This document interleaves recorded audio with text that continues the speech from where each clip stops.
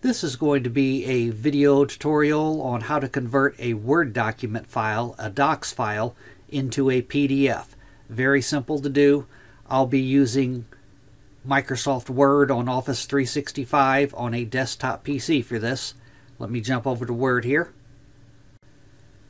Okay, I have Microsoft Word opened up here, and I have a little example project here. This project is a Word document file, a Docx file.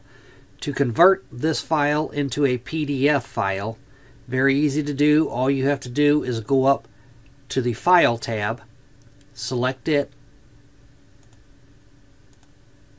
then you'll go down to Save As, select that, then right up here you'll choose where you want the destination on your computer where you want to save the file. If you click right there, you could change your destination. I'm going to hit cancel because I'm going to save mine on my desktop. The second line down here, you could choose your file name, the name of your file. I'm just going to leave mine as resume.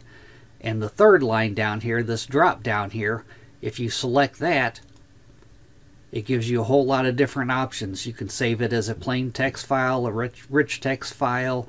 It gives you a whole lot of different options here. But you want to save it as a PDF right here. I'm going to click on PDF. Then I'm going to click on Save. And now it has opened up my PDF here in Adobe Acrobat.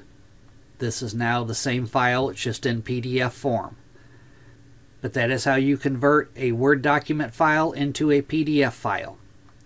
Thanks for watching.